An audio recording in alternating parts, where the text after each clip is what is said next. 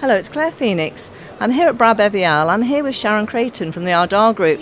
Sharon, you had a great win last night with the Bombay Sapphire bottle. Can you just tell me how this intricate design is achieved?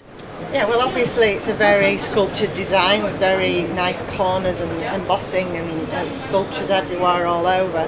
Even a beautiful sort of pushed base with quite a lot of detail which reflects the stopper. But of course the decoration is a key feature in this bottle. It's ceramic print around the bottle in very fine detail. I don't know if you can actually see it there.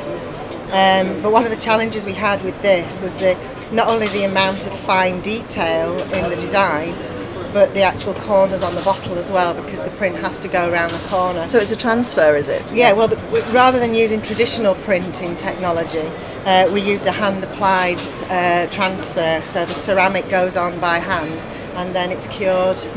It's cured in an oven. And certainly a beautiful bottle. How much would something like this cost at retail? In retail, this one was around about €100 to buy. So it really is the super premium market. Absolutely, but yeah, yes. It certainly so deserves really to win. commands that price. It's It's beautiful. a really premium product. And I love the glass stopper too. So a lot of great ideas here.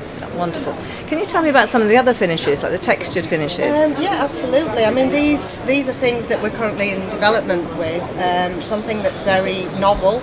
It's instead of using traditional wet coating paint, it's actually using powder.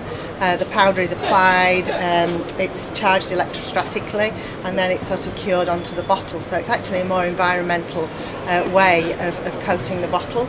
You eliminate VOCs and things like that. But the fantastic thing about it is you also get some great textured effects. So this is sort of like a hammerite effect, but we've also got various other possibilities, including terracotta effect finishes. They're very tactile, they feel great. And then this one as well, which is like a sparkle. That's very festive. Glitter coating. Yeah. I've seen this in some lovely colours like pink, very feminine. So and they still feel light, very lightweight, don't they? Yeah, so you still got the lightweight element. Just a standard bottle, but it brings that extra premium touch and a bit of intrigue and tactility. And then how is the diamond bottle achieved? How is that made? Well, that's actually full body embossing. Again, it's a sculptured effect where the actual engraving is achieved in the moulds.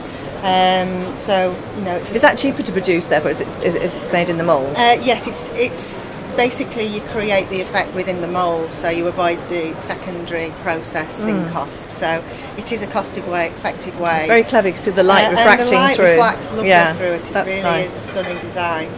And finally, let's just move to, is this laser cut? Well, how is this achieved? Yes, again, this is a new technology that we're working with and developing. It's not currently used in the beverage sector. It's something that's used in cosmetics and perfume, but we feel it's really interesting, again, for this premium effect. It's a metallized coating which then you can laser off, so the laser attacks the metal.